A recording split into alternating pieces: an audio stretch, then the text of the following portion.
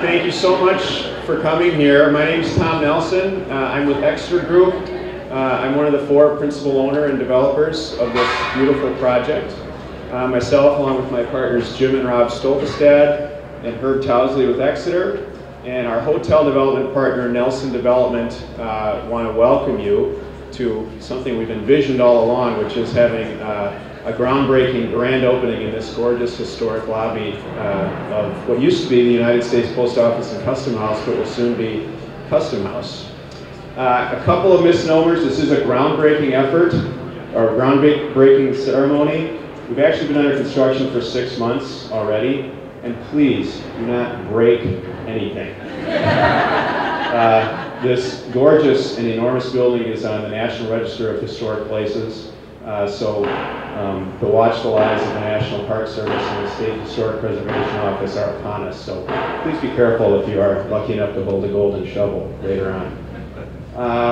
We're going to have a few remarks, but I just, what we're really most excited about today is that this thing is actually happening. This gorgeous building was built in 3 phases, 1934, 1939, and 1961. It's 748,000 square feet. And it, at one time, had 3 8-hour shifts running around the clock, employing 6,000 people in the project. When we bought it, it was completely empty.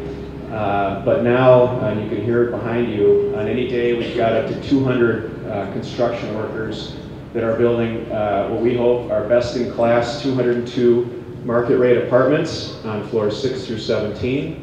We've got a 149-unit Hyatt Place Hotel that our partners Nelson Development are building. We're going to have the first ever self-storage facility, Lower Town Self-Storage, in the back portion of the project.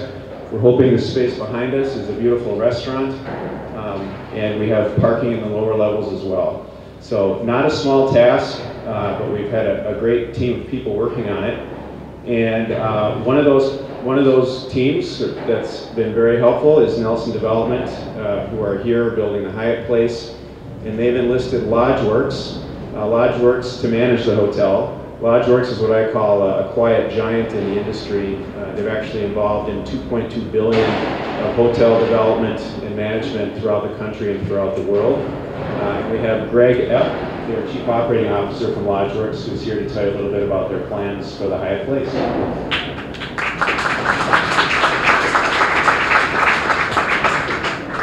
Thank you, Tom. Thanks, everybody. My name is Greg Epp. I'm with LodgeWorks. We're out of Wichita, Kansas. That's our home base. I'd like to introduce to you as well Blaze Brigman. He's our Vice President of Operations. He lives he's local to the area, so he'll keep a close eye on the property, and we're very excited about this opportunity, obviously. LodgeWorks specializes in select service hotels. We've been in the business at LodgeWorks for over 15 years, managing mostly a lot of Hyatt product, a lot of our own products. So this is a good opportunity for us, obviously.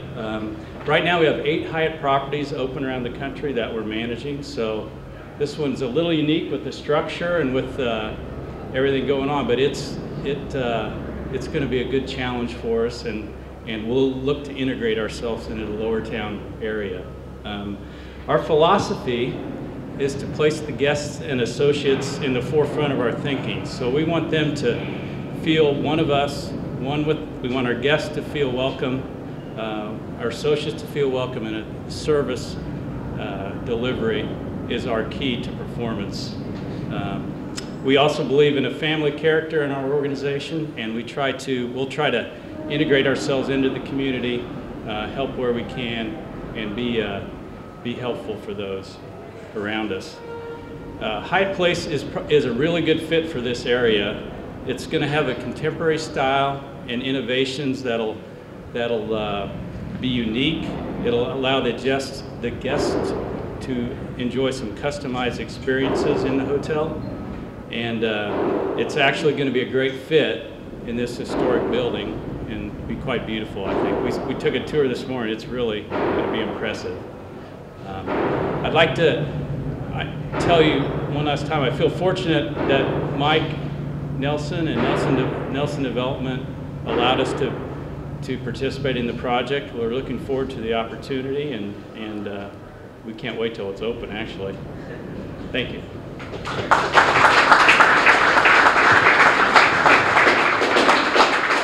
Thank you.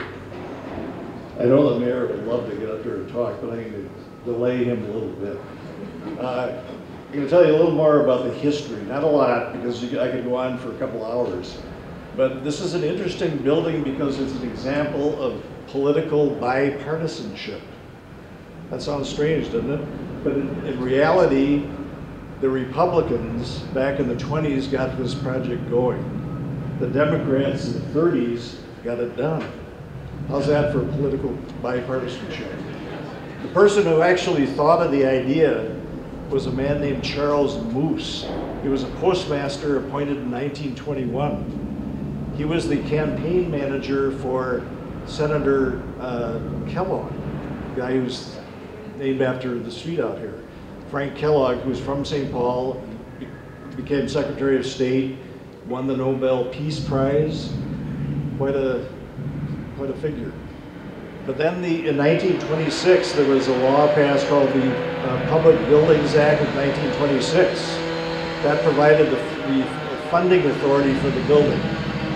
It wasn't until 1929 that the first funds were actually appropriated by Congress, $2.7 million, which doesn't sound like a lot of money, but in our dollars today, that's about $37 million.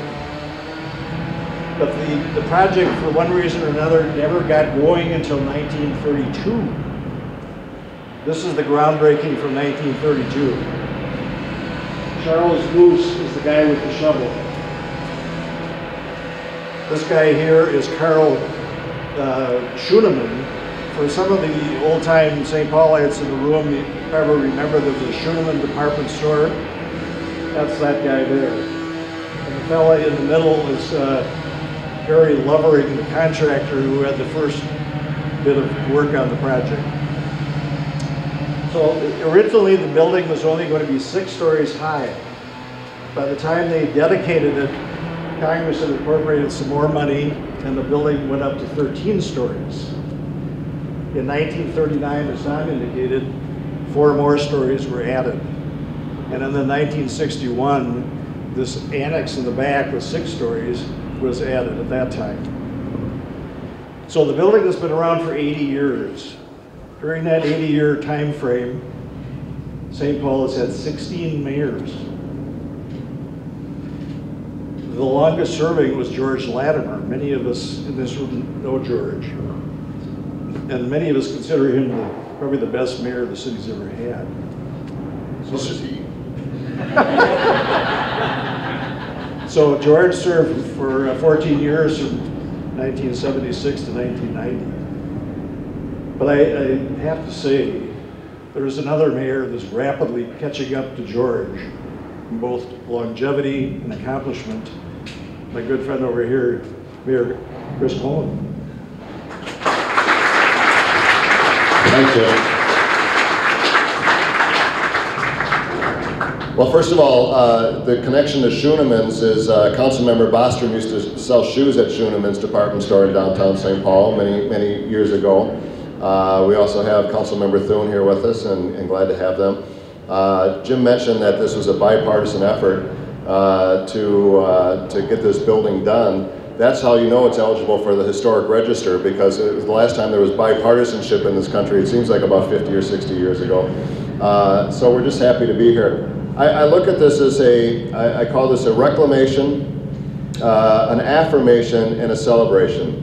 A reclamation, obviously, of this incredibly beautiful historic Art Deco building. We have some great Art Deco facilities. Obviously, the City Hall, one of the finest Art Deco buildings in the entire country. I see Russ Stark is also there. Russ, thank you, Council President Stark. You know, this beautiful, history that we have maintained so well in the city of St. Paul. So to reclaim a building like this, to be able to bring it back to life, to have it, there were many years that the workers that were here provided for their families, and they had good jobs here. But when the post office's needs changed, and those jobs still in the region, but went to a different part of the region, this building was not an easy one to think about. You know, you talked about the challenge looking out at this building. These are not easy projects to reclaim, but you do it because it is an important part of the historic fabric of our city. It's an affirmation because, as Jim has mentioned on a number of occasions, but for the work that we have done over this last decade to build the light rail line, to build the ballpark that will open up next week, to do all of the things that we have done, this project would not be moving forward. So it affirms that the track that we're on in the city of St. Paul is a right one. And ultimately, it's a celebration of all that we have done and the distance that we have come. One of the reasons we do have historic structures in the city of St. Paul was, quite frankly, there wasn't a lot of pressure to tear them down. The fact of the matter is there weren't a lot of folks that were thinking, boy, how can I go spend a lot of money in downtown St. Paul? But there was a vision that was created, and a lot of that was when George was mayor, working with the McKnight Foundation, getting resources into the Lower Town Redevelopment Fund, creating a vision and a plan for how we could reclaim this part of town, but do it in a way that honored its historic nature. To bring in the artist community, and Dave Thune was really involved in that early on, to say, you know what, we're going to bring artists in, but we're going to do it in a way that doesn't just have it, you know, the artists come in, turn an area into a cool area, and then we kick them out because they can't afford to live there, but to embed the arts community into Lower Town was an incredibly important strategy of what we're doing. So then when you get to the ballpark and you see that the ballpark has incorporated some artwork as a part of the structure that helps us bring full circle.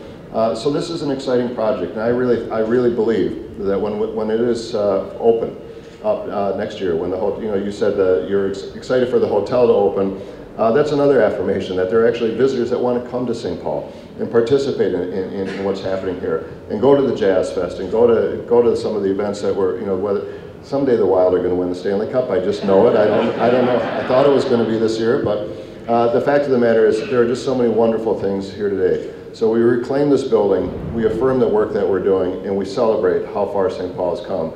I just say congratulations.